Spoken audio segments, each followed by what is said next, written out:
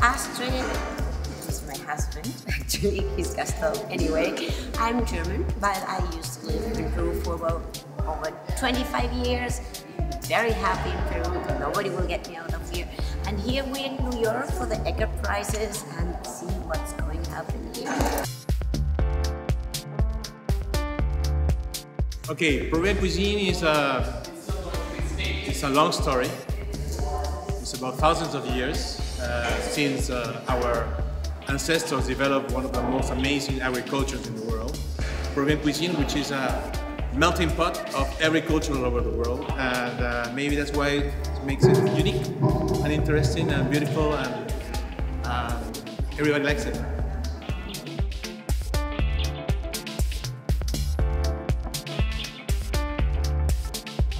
That is good for everybody, in the environment, in health, in nutrition, in culture.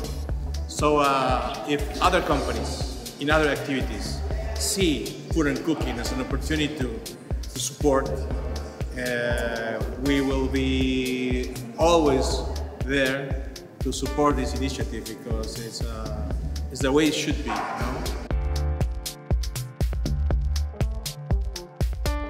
We did open like 5 years ago a cooking school actually in one of the most poor part of Lima. It's called Pachacutec, and it was a huge success. Now we're gonna do the same thing in another part of Lima. It's called Pamplona Alta. It's a hill, a very poor hill, no light, no electricity, no water, but full of little kids dreaming about having an opportunity in the life. And so we are doing the same school in another place of Lima. At the beginning, when we had one restaurant, it was really hard because I wanted to kill him and he wanted to kill me. So I take really more care of the pastries, and I'm doing the servers and he's doing the cuisine. And the good thing that we almost never meet together, because I usually work at night and he works during the day. So this really works, and that makes us love each other actually. But she still wants to kill me.